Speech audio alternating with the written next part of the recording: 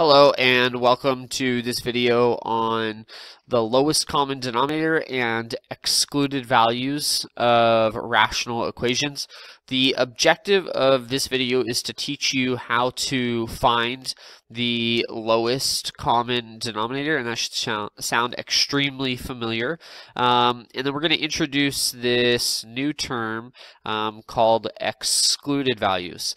Now, the context for what we're talking about with lowest common denominator and excluded values is going to be rational equations. And we've been talking about rational functions, right? And these are the kind of functions that look like this: f of x equals 1 over x, where visually we have, say, some asymptotes, right? Here and here, and then I have this type of function. So now we're going to be looking at equations, and again, today we're finding the LCD and excluded values. Prior knowledge for this lesson is going to require you to put on your factoring cap, and specifically we're going to be looking at here I have trinomials and a binomial. If I want to factor this trinomial, we can use the AC method. What factors of -2 produce a -1? So this would be x plus 2 times, actually not plus 2. Plus 2 would give us a positive b value on a negative, so x minus 2 times x plus 1. So there is my trinomial factored. Here for difference of squares, I have two perfect squares, so I can open up two binomials and I take the square root of x squared, which is x, and square root of 49, which is 7, and they have alternate signs, which make our b value disappear. Okay, so there's some factoring background. To start off, I want to talk about what a rational equation is. A rational equation is an equation that involves at least one rational expression. So you can see some rational expressions here, and I have a variable in the denominator. Okay, these are rational expressions because I have an equal sign present. Okay, so you can see here I have a variable denominator and there's equal sign, therefore they are a rational equation. These are non-examples. In this example here, right, we have no equal sign. I do have rational expressions, however, it's not set equal to anything, so this would just be a rational expression. And in this example, I have an equation, however, there are no rational, there are no variables in the denominators, making them rational expressions.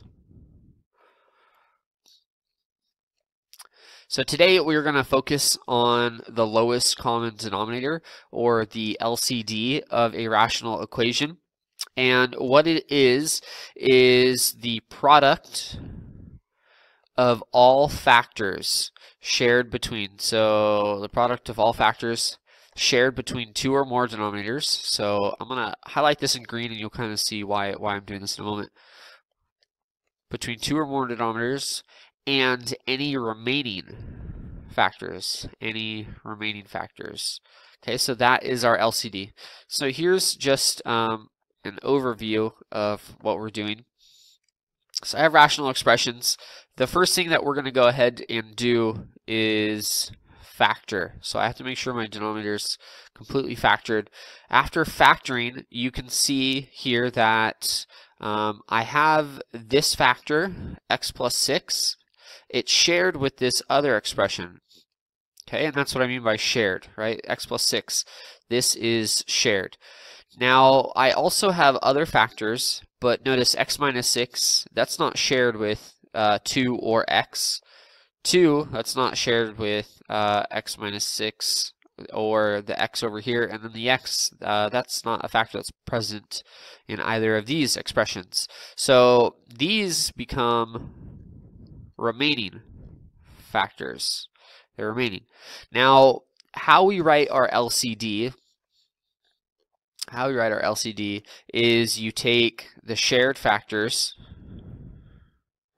Okay, and you write those first. So if I was writing shared, this would be x plus 6. I write that once, and you can see that present here, x plus 6. Now, I also am going to take the remaining factors too.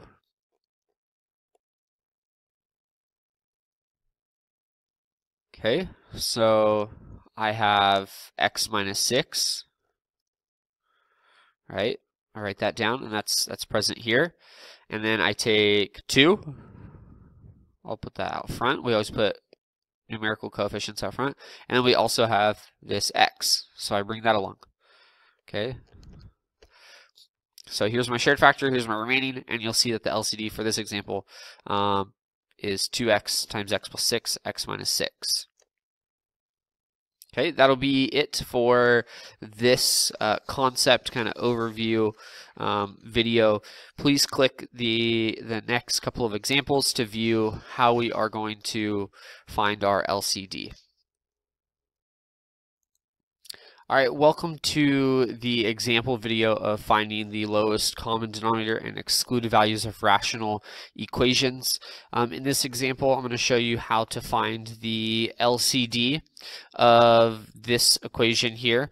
And the first thing that we have to do in these examples is factor. So I need to make sure that my rational expressions are completely factored. In this case, I have no trinomials. I have no quadratic binomials. So this is already completely factored. So the second thing that I'm going to do is I'm going to find my LCD. And the way you do that is you identify shared factors.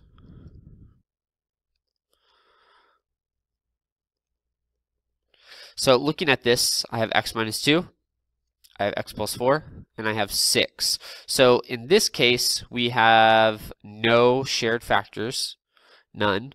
So then we move on to remaining factors, or what I like to call leftovers, remaining factors. Okay, and in that case, I have x minus 2. So my LCD will be x minus 2. I also have x plus 4. And I have 6. I'll put 6 over here. Okay, so therefore our LCD is just the product of all of these. So I could say LCD is 6 times x minus 2 times x plus 4. And that's it. That's our LCD. Second example, here we have to go ahead and factor. So step 1. Factor. Now a lot of these problems you're only going to have to factor the denominator, but if you had a more complicated rational equation, you would have to also factor the numerator, and you can reduce factors. In this case, we aren't going to see that. So I'll factor, and what we get is x plus 1 over what factors of negative 10 produce negative 3, and that would be x minus 5, x plus 2, minus 5 over 2x plus 4. This has a GCF, so I'll pull out the 2, leaving me with x plus 2, and we have x minus 4 over 3 times x. And it's important to notice that this numerical coefficient, this is its own factor, 3. Okay, so I'm going to look first, and what I'll do is I'm going to look for my shared factors. So 2 is identify LCD, and I'll find out, okay, what's shared? And by looking, you can see that you have an x plus 2 that is shared. So I'm only going to take one of those. I'll take a x plus 2, and there's nothing else that's in common. So I'm done there. So then I'll go to remaining factors.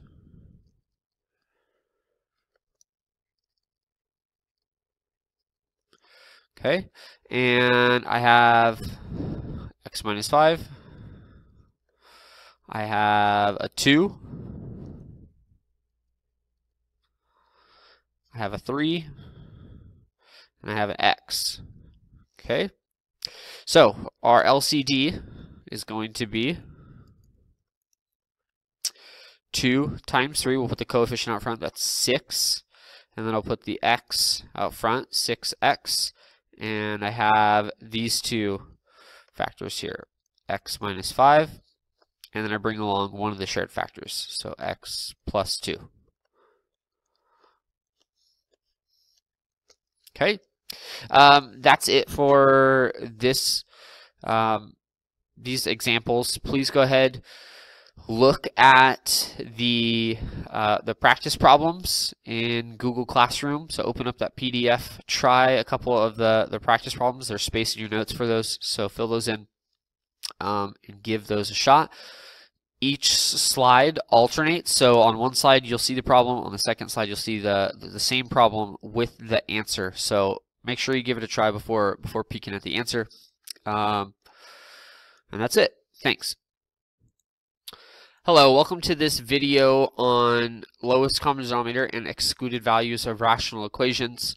The last thing that we need to talk about are this idea about restricted values that cannot be plugged into an equation.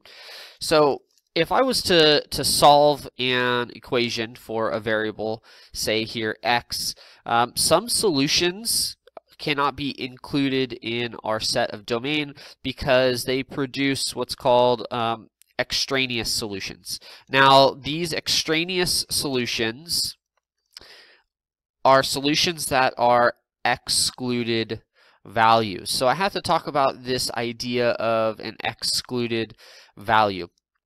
An excluded value is a value that makes a denominator 0. So for instance, if I have this expression, 1 over x, an excluded value would be a value that would make the denominator 0. Okay, so an excluded value, for example, in this situation would be just 0. If I plug in 0 in for my solution here, then I have 0 in my denominator, and I can't have that because we cannot divide by 0. So, for instance, if you look at these examples, 3x over x plus 1 equals 2 over x minus 2 plus x minus 4 over x squared minus x minus 2. If I plug in -1 or 2, one of my denominators or multiple would go to 0. And the reason for that is if I plug in here -1 into this value, what does this go to? Well, -1 plus 1 is 0. Can't have that. If I plug in 2 into this value of x, this goes to 0. Cannot divide by 0, so that goes to 0. And then this trinomial here, we saw this in prior knowledge, x squared minus x minus 2 is equal to x plus 1, x minus 2. So lo and behold, if I plug in -1 into x for either of these, or if I plug in 2, then this whole denominator goes to 0. Okay, so that's what an excluded value is. An excluded value is a value that makes the denominator go to 0. Now, if I have solutions that pop up, and we'll talk more about this in the coming days, if I have a solution that is an excluded value, we call that solution extraneous or extra, right? That root part is extra. We just throw it out, okay? And that's what this says here. Extraneous solutions are not included in the final solution set. So let's look at some of these examples. Our objective is to just find the excluded values of the equation, and we'll use more of these coming up. Okay, so how you do this is you set the each factor of the denominator equal to 0. Okay, and I'll type this here. So set each factor in a denominator equal to 0. Okay, so that's what you're going to do first. So let's go ahead and look at that. If I have x minus 2, I set it equal to 0. X plus 4, I set it equal to 0. And then 6, this is kind of a unique case. This one's weird. I set 6 equal to 0. Is 6 ever equal to 0? No, it's not. So I throw that out. We just completely ignore that. Okay, so I have this here. Step 2 is going to be solve for x. Okay, so what I'm going to do is I'll add 2 to this side, and we get x equals 2. Here, I'll subtract 4 on each side. We get, well, I want to make sure I write it down here, x equals negative 4. Okay, so what this means is if I plug in 2, this factor will go to 0. So we say, hey, x cannot be 2. If I plug in negative 4, this factor will go to 0, and I throw that out. So we exclude these values. Here are excluded values. Okay, negative 4 and 2. And if you think about this, these are easily identified as our h values. Isn't our h value here 2? Isn't our h value here negative 4? Okay, and I want you to remember that x equals h. These are what we call vertical asymptotes when we talk about rational functions. These are vertical asymptotes, right? Now, vertical asymptotes exist for a reason. I cannot have that value included in my domain. So I hope you see the connection between excluded values and vertical asymptotes. Let's look at one more example. Here they want us to find the excluded values of the equation. So again, I'll set each factor in the denominator equal to 0, but notice I have a trinomial. So first, I'll factor. So this is x minus 5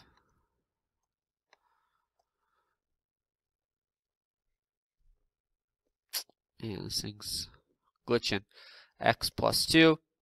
Here I have 2 times x plus 2, and this is 3x. Okay, so I factored my denominators. Now I'm going to set each one equal to 0. So x minus 5 equal to 0 here. X plus 2 equal to 0. Here I can take 2, again I can set 2 equal to 0. We just end up throwing this out, so we ignore this. Notice here how I have x plus 2 repeating. Okay, you only need to write it once. Again, 3, I'll set 3 equal to 0. We just ignore it. We throw it out. And then lastly, I have x equal to 0. Okay, so what are my excluded values? Well, I add 5. And I get 5 as one excluded value. Here I subtract 2. And I get negative 2 as an excluded value. And then over here, I don't have to do any solving. X is equal to 0. Okay, so what this means is, it means x cannot be negative 2. X cannot be 0. And x cannot be 5. These are our excluded values. Okay? So, closure for the lesson. What is an excluded value of a rational equation? Please pause the video, write a response in your notes. Hopefully you can state what an excluded value of a rational equation is. Thanks for watching. Hope you enjoyed the videos. Have a great day. And there's an excluded value of a rational equation. Okay, it makes one or more of the denominators equal to 0. All right, peace. I'm out.